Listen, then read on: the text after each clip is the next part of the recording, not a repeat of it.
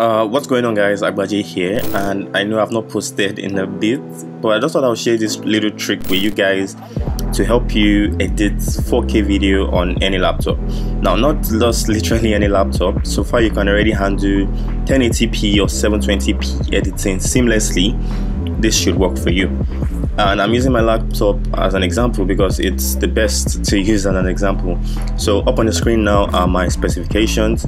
I'm using a very old MacBook Pro, and I've been able to edit 4K video with this trick.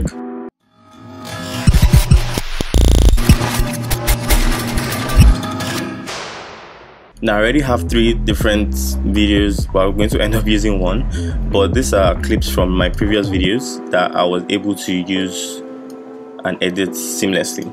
Now let's take this one for example. Now once you have your 4K video imported, as you can see, this is 3840 by 2160. That's 4K resolution, and the first thing you want to do is export this video as 1080p. Now we're going to be using proxies. Proxies are like a smaller version of an original clip that helps you to edit without having to edit that clip itself. It's better I show you. So once you're here, you double click. This opens your source monitor, and as you can see, even on 1/8 resolution, I still can't scrub this without it freezing. Now what you're going to do is hit Command M or Control M if you're on Windows, and this will bring out your export settings window, and what you want to do is export this as 1080p. Now once you go down to your video tab, under your basic video settings, you see your width and your height. Now this is locked, but just uncheck this box right here, and we're going to export at 1080, and 1080 is 1920. And once you hit tab or just click off, since it's already locked, it's already give you the standard height at 16:9 ratio, aspect ratio. Now something I would advise you do is edit the name of your proxy export, so you'll be able to differentiate and know what you're dealing with. I always add an underscore proxy, and I think this is what Adobe would give you if you are using their own proxy settings. I'm going to save this. I'm going to use previews and export. Now another thing you can do if you're working with a bunch of videos all together and you want to render them out as proxies, you can use Adobe Media Encoder, and what you just need to do is to have a preset. When you're exporting the first video and you have done all the necessary settings, you can just go ahead here and save preset.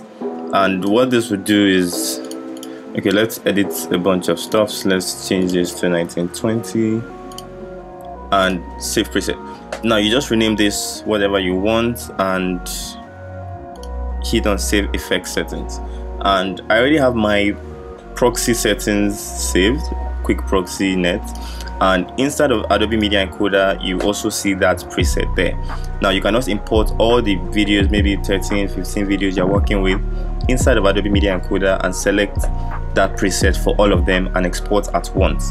Now once you're importing them inside of Premiere, import them at once as well. And once you want to set your proxies, you can just highlight everything, right click, go to proxy and attach proxies. Now what you can do is, after adding the underscore proxy, this thing I showed you guys, Premiere Pro will automatically look for the first few letters on the video and attach them. Back to your project monitor and right click on that footage you just exported, scroll down to proxy and attach proxies.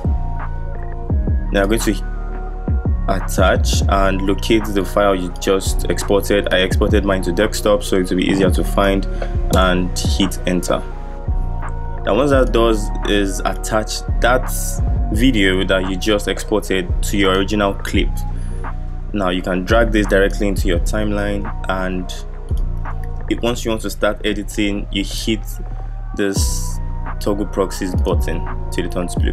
Now if you don't see this, head on to this button editor, and what you just do is locate this button and drag it down here, hit OK and toggle it. And once that's already in your timeline, this is already basically a 1080p footage you're working with. And just to confirm that, we can check the properties, and you can see the original video is still in 4K and the proxy media is 1080p. and you can edit, chop, color grade all you want. And once you're exporting, Command M or Control M. Now you want to make sure that you're exporting on 4K, and also your source scaling is set to scale to fit, not scale to fill or stretch to fill, but scale to fit. And you can check your bitrate to be sure nothing is tampered with, and you can go right on to export. And that's been it, guys. I hope you learned something from this very short impromptu video.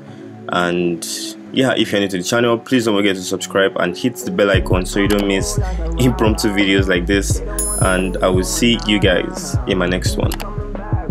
Stay safe. In my lab, yeah, I'm running for the cash. I come and go like a round. Putting in the work like I'm way behind.